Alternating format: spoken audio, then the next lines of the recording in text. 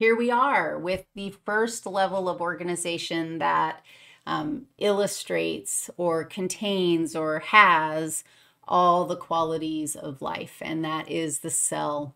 The cell is a defining structure in biology classes because there are similarities. All cells share a lot of similarities, and you can imagine we will talk about it in detail in this class. Just like we're going to spend time talking about chemistry, we're going to spend time looking at the cell.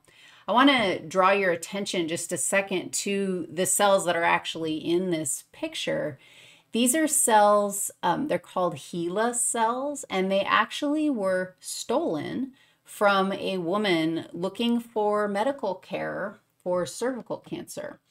She died from cervical cancer, and in the process of attempting to get treatment for her condition, her cells were taken and grown, reproduced, made more of, and they became a cell line in biological sciences that are very common. There's lots and lots of science experiments, projects, research that are happening using this woman's cells. The cells were harvested for the use in science without her permission.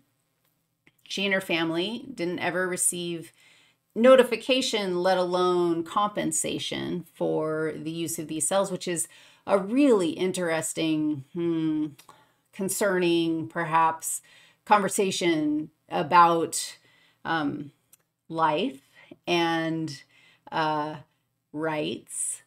And there's a book that you might be interested in if you want to learn more about this. It's called The Immortal Life of Henrietta Lacks. There's actually a movie now, I think, and I haven't seen it. I haven't read the book either. So, but I am aware of the incredible value of her cells and the way that she was used and not compensated for what she offered to science. Wild that her cells can survive without her and continue to do good in the world. Super interesting.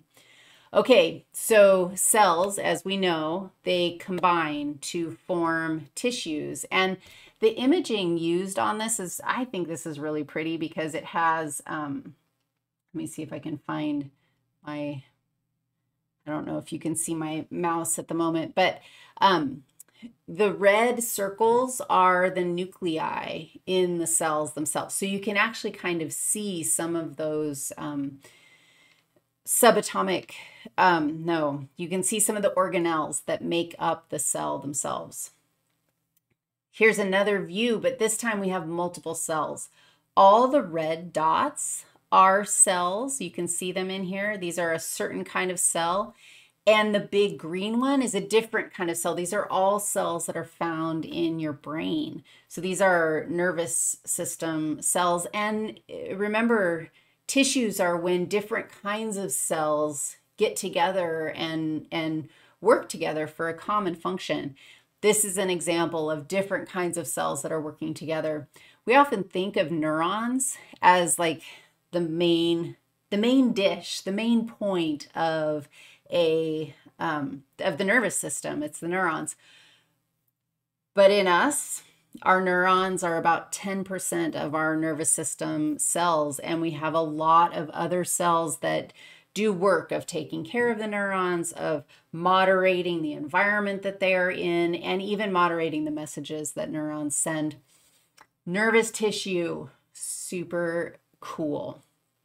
Tissues, as you know, can combine to form organs. And if you zoomed out of that last picture, we would see all those cells working together, different kinds of cells working together. If you zoom your way out, you're going to end up with the brain. And that's an example of an organ. The heart is an organ. Muscle organs, like your biceps brachii, that's an organ. It's a whole bunch of different kinds of tissues that are working together for a common function. After we have organs, we have an entire system. So the organs, different organs working together, make up a system. The nervous system would be brain, spinal cord, nerves. Those are all different organs working together in the nervous system.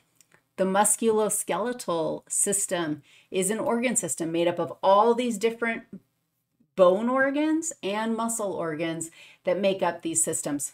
Digestive system, awesome system, mouth, esophagus, stomach, intestines, out zone, organ systems that do work for the body. And if you put a whole bunch of organ systems together, you get an organism. This guy is just hanging out, living his best life in the glorious sun. It feels like that's probably a nice, cozy, warm place that guy's hanging out. And he's made of all those levels of organization that we've talked about so far. Ultimately, you get to this level. Now, just like, just like life is challenging to define, defining an organism, you may think that it's super intuitive, like I know exactly, I am one organism. It becomes rather complicated, and we will explore those complications as we go. Organisms live together, so let's look at multicellular critters and how they interact in the world.